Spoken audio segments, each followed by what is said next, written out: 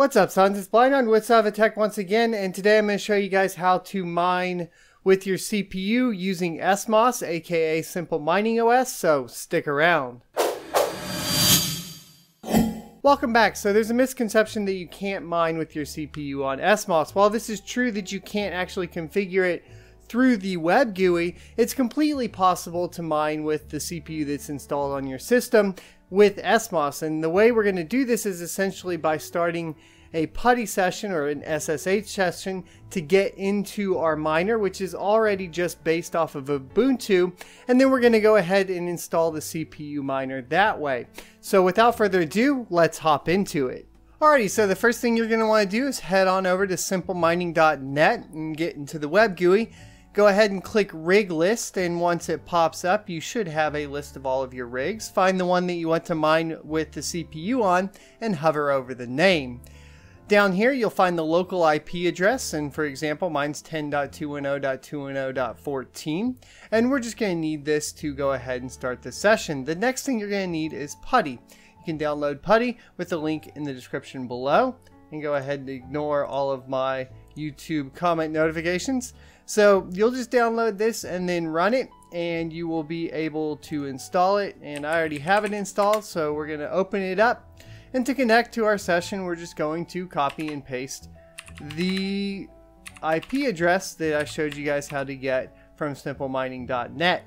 You're going to click open and you will be able to log in. The default login is miner and miner.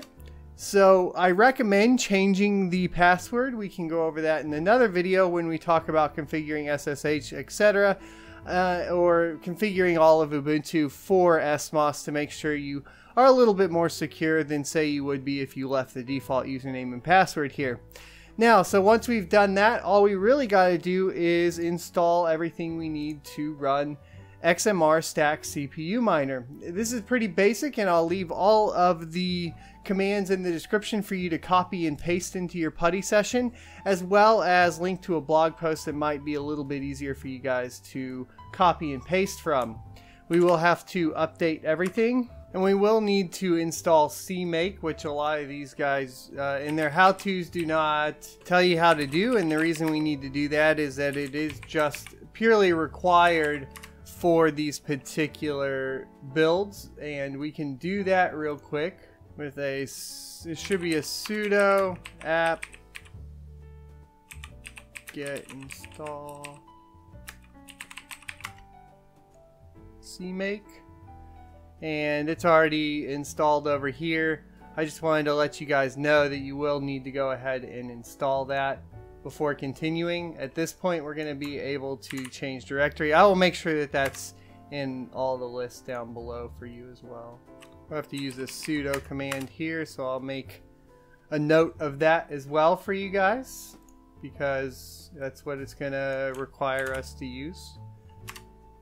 So at this point, we should have all of our files that we need. If you run an ls command, you can see all of the files there. Now we're just going to run a cmake.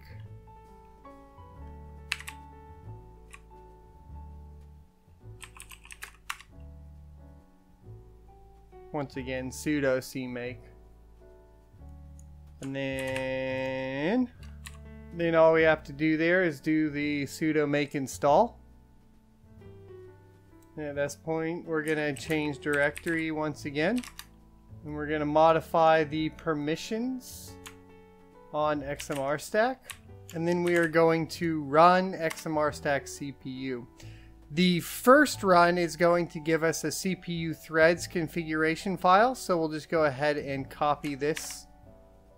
And then we want to run an ls command and find the config.txt and run nano config.txt, and we are going to paste the CPU thread config in actually down here. I'll show you guys right here. This is just an example telling you how to place it in here, but we're just going to come here. To paste, all you have to do is right click, and then the next things we need to change is going to be our wallet address, pool address, and pool password. I'm just going to paste my pool address in, and for the pool password in this example, I'm just going to use X because the pool doesn't require a password. To exit and save, we're going to do Control X and type Y and press Enter.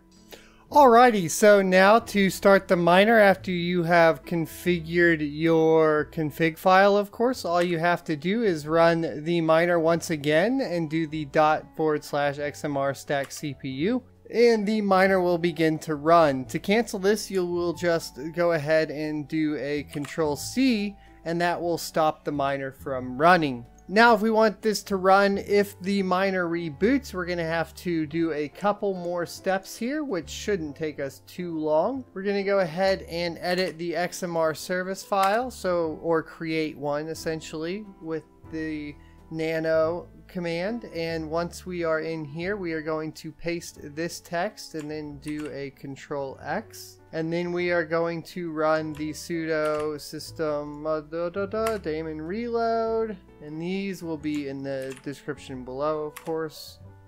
And then once we've done that, we can now start the service and stop the service with a system call here. And once we've done that, if we want to make sure it's running, we can run a top command and take a look at the CPU usage. And you can see here that the command is xmr-stak-cpu, and the CPU usage is a lot. So yeah, we know it's working, guys. We know it's working. So I'm going to go ahead and do a Control-C to get out of my top, which is basically just like a performance monitor. And I'm going to go ahead and stop this because I don't really want to be doing that with my CPU, aka a G4400. Alrighty, so that's going to wrap up how to mine with your CPU on Simple Mining OS, aka SMOS. I realize that you might have some questions. I'm going to point you towards our Discord if you do have any, as the comment section gets a little hectic sometimes, especially on these how-to videos. So head on over there. There will be a link in the description below. Please try to utilize all of the links that you possibly can. If you are new to Linux, I definitely recommend heading on over to Code Academy and doing their command line how-to or command line series. It's free and it's a great tool, and if you're going to keep mining and working in this space, it's definitely something that you should check out. Thanks for watching. Hope you liked, hope you subscribed, hope you comment down below, and I will see you next Tuesday.